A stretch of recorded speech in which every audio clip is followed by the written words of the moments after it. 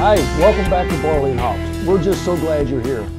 If you get an opportunity, subscribe to our YouTube channel, or have a couple of friends subscribe to it. It's really, really going well, and I really appreciate all the compliments, the comments, and the feedback that I get from everybody. This is just so wonderful.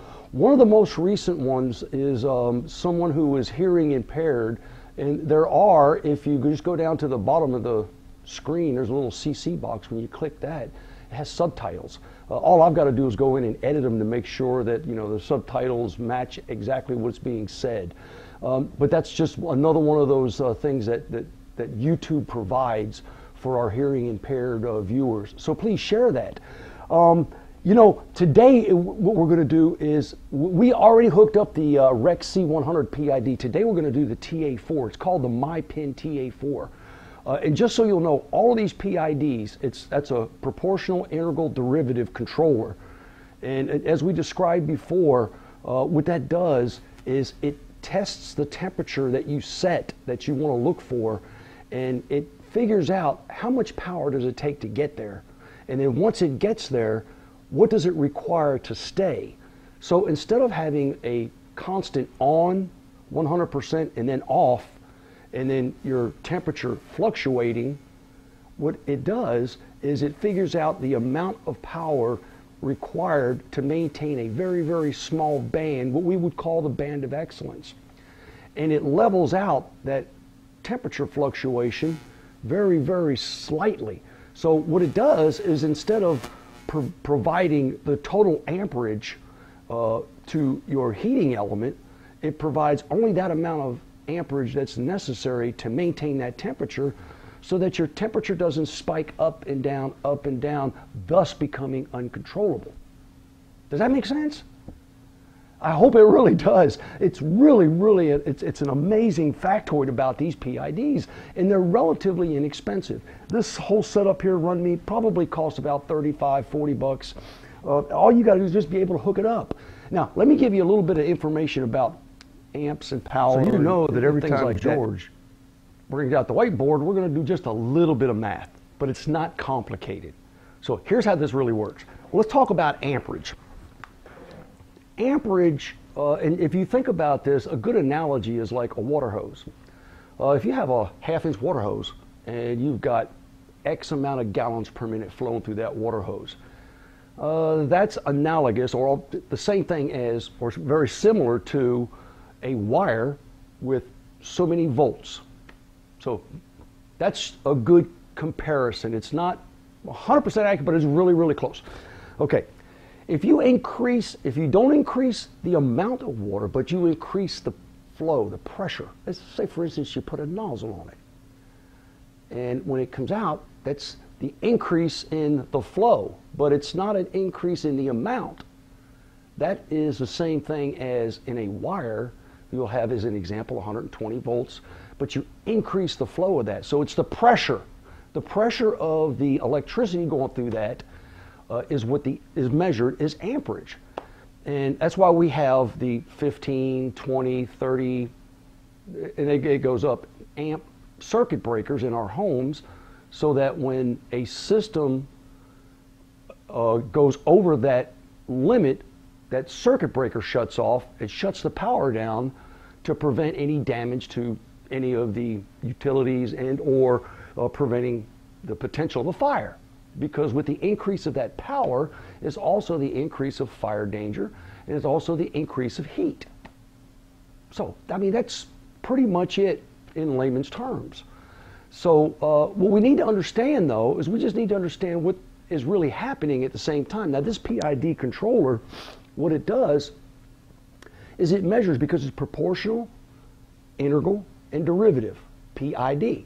What it does is it's going to measure based on, with a calculation, it's going to measure based on the temperature perceived and the temperature you set, and it's going to try to figure out, well, how much of this power do I really need to maintain that temperature? Instead of putting 100% of the power through it, and when it hits it, good, I shut it off. And then, uh-oh, it went below it. Let me turn it back on, 100%. Okay, now, then turn it back off. So instead of doing that, what it does is it senses and it figures out what is the required power necessary in order to maintain that band of excellence. Now here's our board. Let's do it real quick. Now the formula for figuring out amperage and amperage requirement is relatively straightforward. It's going to be watts divided by volts. Now let's take for instance like a home. Most of your homes are 120 volts. All right. So if we got 120 volts, oops, I put that in the wrong place. We got 120 volts and we put a 40-watt light bulb on there, a 40-watt light bulb, and which I have here as a matter of fact. That's going to require about 0.333, now I say about, yeah, it's going to require 0.333333 amps.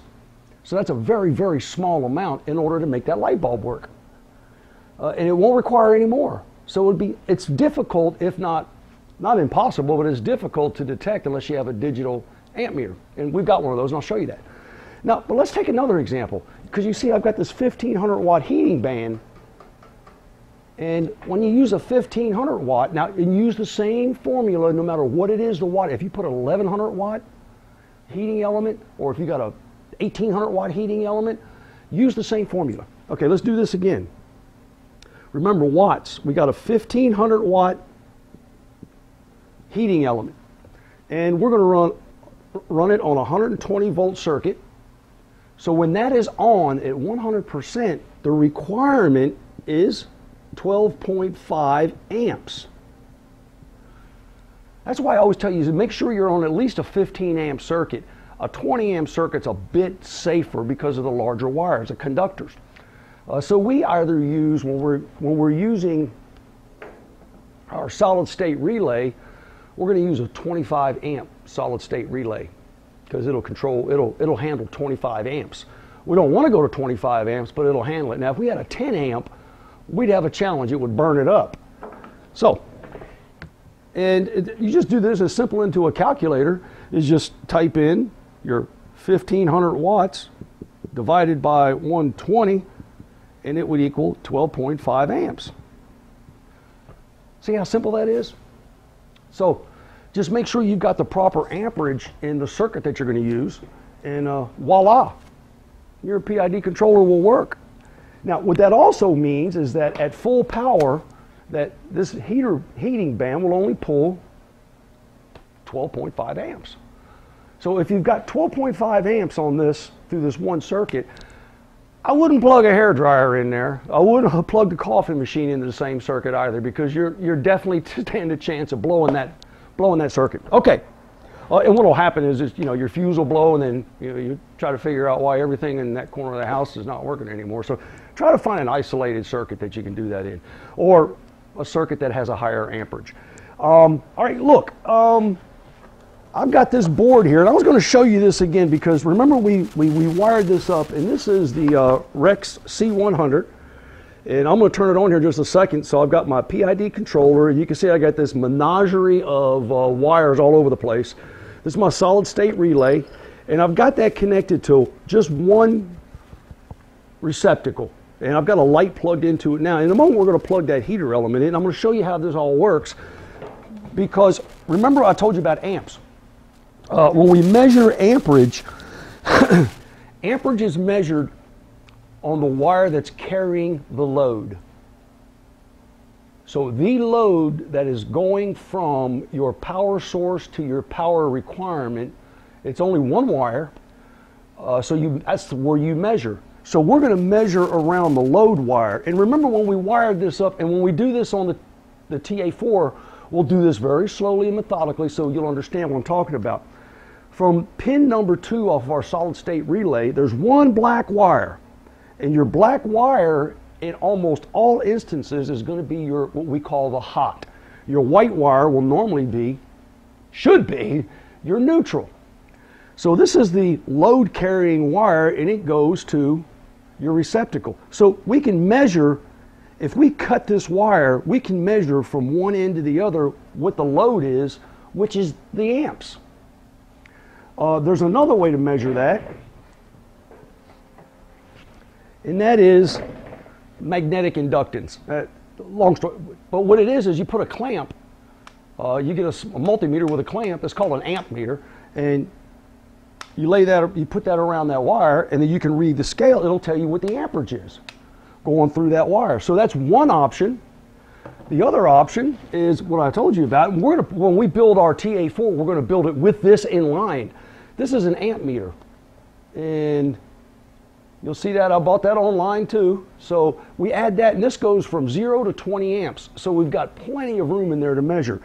We're going to place this amp meter in this line. So we're going to cut this line, and we're going to put one lead on one point, and we're going to put the other lead from the meter, which is this one, and that's going to go to our receptacle. So we'll have an in and an out, and that will measure the amperage that's going through this line, because that's the one we want to measure. We want to know how many amps are going through that line. And that just gives us an idea. See, what's neat about this is when you're sitting back and you're going, hey guys, check out my PID. Now let me show you how this works. Instead of trying to explain it, this meter will show them. They'll watch it, and it'll be on 12.5 amps. Oh, 12.5 amps. Oh, as it starts getting closer, it'll go, oh, 10 amps. Oh, that's all I needed. It'll go off. 5 amps. It'll go off. Then it'll go, oh, wait a minute, 9 amps. And then it'll go back off. Then it'll go 5 amps. Then it'll go 3 amps. Good, that's all I need, 3 amps. Every once in a while, it'll hit it. So that's what that's good for. You can say, see, it works. So we're going to put that in there. It's just sort of like a safety feature. All right, let's turn this on. Boom, it's turned on. Now you notice my PID goes through its own self-check, and I've already got it set to, I think you can see my light, there's my lights coming on and going off. I've got it set to 26 degrees Celsius, and its perceived value right now is 26. So let's do something here. You hit the set button, and then this is the up or down arrow, and we're going to increase. It's 27, 28, 29, 30, 31, 32, 33, 34, 35, and then you hit set again. Now, we've set this PID to continue to provide power until the top number, the perceived value, hits 35. And you'll notice that my light bulb stayed on. So right now what it's trying to do is it's trying to provide enough power for that light bulb or this sensor, which is the thermocouple, to sense 35 degrees Celsius. All right. Now remember we said that we were going to use this wire that we were using? This is the load wire that comes from the solid state relay to the receptacle. Now if I plug in my heater band, well, first of all, let me show you this. You'll notice that, and I've got this set on amps, and I'm going to test this.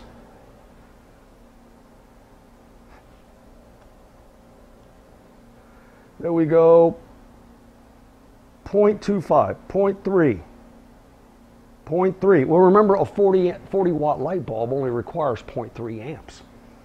Now, here's the difference, though, is when we plug in a larger load requirement, that amperage is going to go up. Now, this time, when we check those amps, 12.6, 12.5, 12.5. Every time that light comes on, it's measuring the load requirement for this heater band, which is 12.5.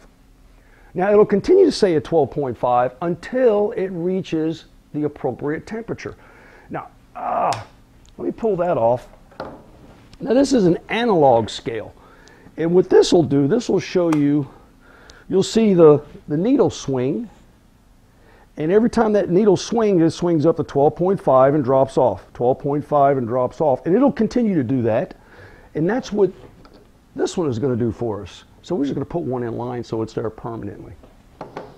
So now I can also, let's reset this, and let's set this down to, let's go down, back down to 27.